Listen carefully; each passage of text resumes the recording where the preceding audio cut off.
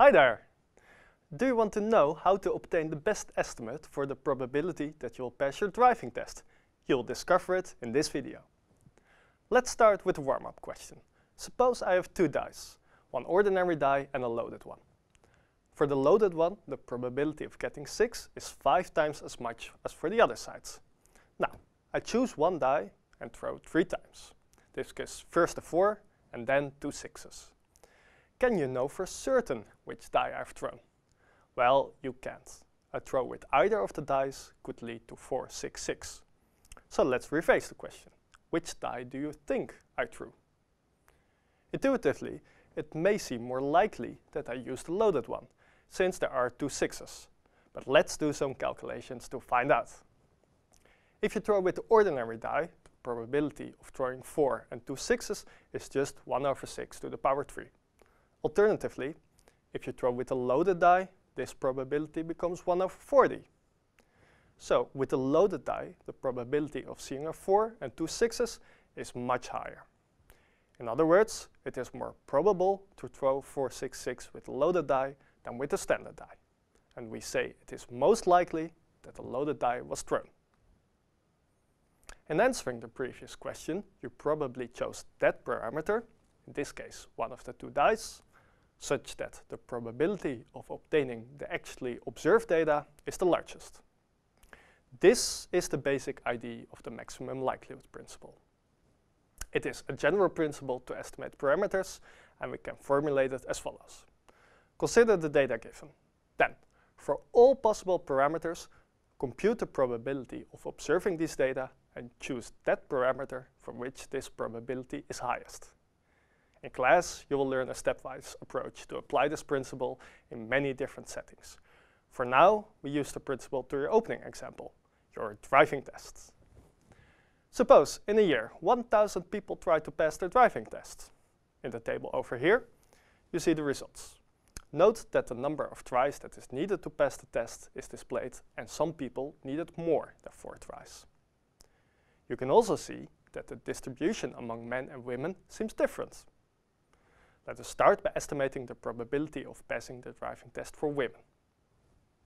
Denote by capital X the number of tries needed to pass for women.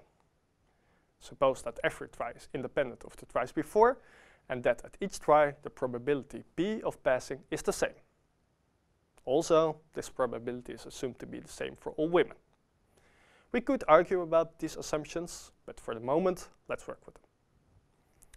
The stochastic model we obtain with these assumptions is that X has a geometric distribution with unknown parameter P.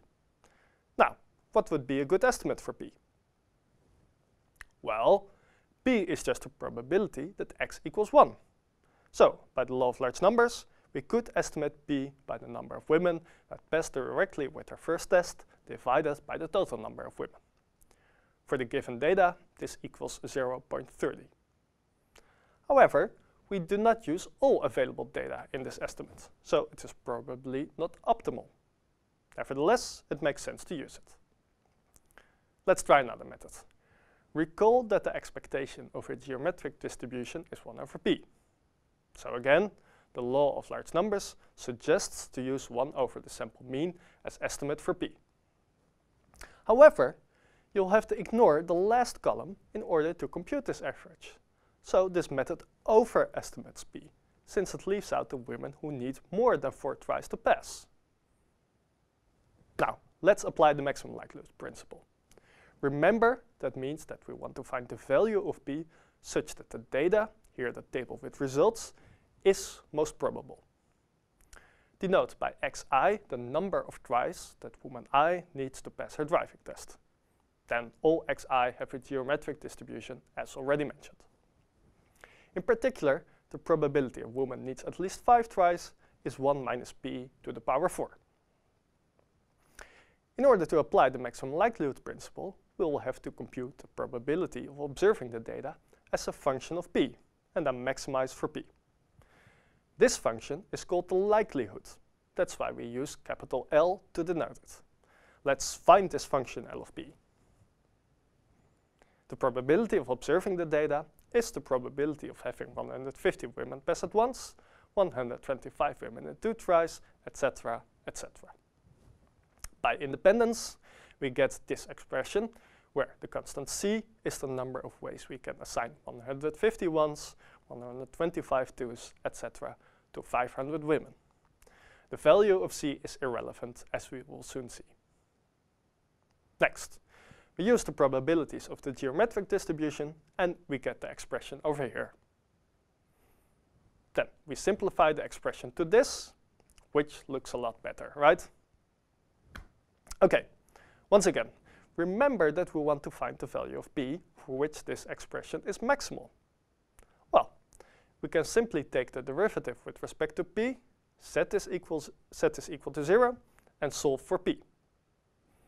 We find that the derivative is 0 if p is 0, 1, or 3/8. However, the maximum is only attained in this last point. Check this yourself. So using the maximum likelihood principle, we find 38% as estimate for the success probability of a woman passing her driving test. Note that in this case, the maximum likelihood estimate is indeed smaller than the estimate based on the sample mean. You should test your understanding of the maximum likelihood principle by computing the maximum likelihood estimate for men. You can take your answer to class.